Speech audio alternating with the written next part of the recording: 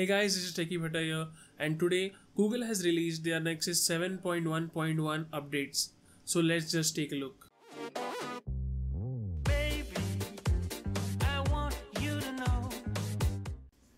Google rolled out their recent 7.1.1 update a few days ago for all the Nexus devices and the Pixel C. The most interesting change here is in the UI. The first noticeable change is the notification toggles. Now it is 6, which was earlier 5.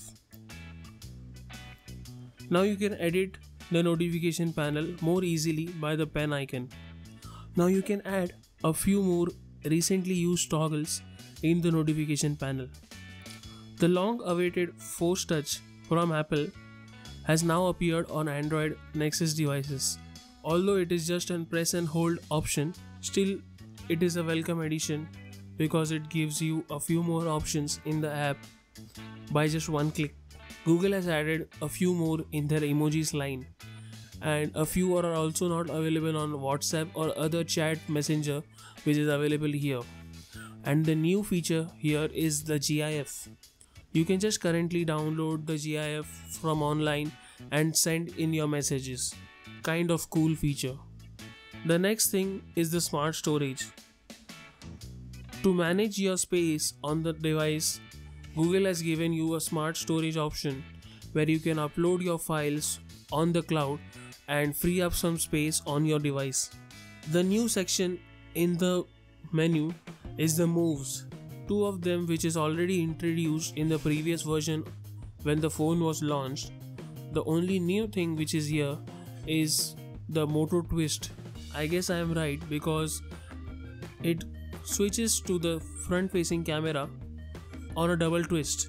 The camera is also tweaked for some new features.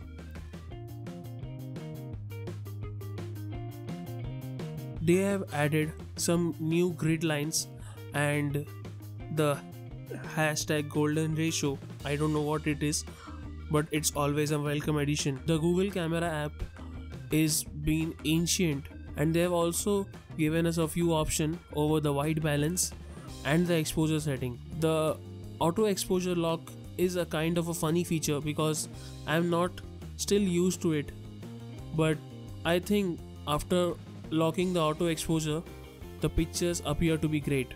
The feature that all of us were asking is now here. That is the restart option. I know it's a kind of a bummer. Yeah, the restart option was not available earlier. The blocking mode turns on whenever we call somebody, and I don't know who received that call. A day after the update, my phone was dead, and the only way to revive it was the recovery mode, which is by pressing down the power button and the volume down button together. Some of the missing things here are the Daydream and the Google Assistant, which I hope is available in the next update. Question of the day: what do you expect in the Nexus 6P in the coming updates? And I'll see you in the next one.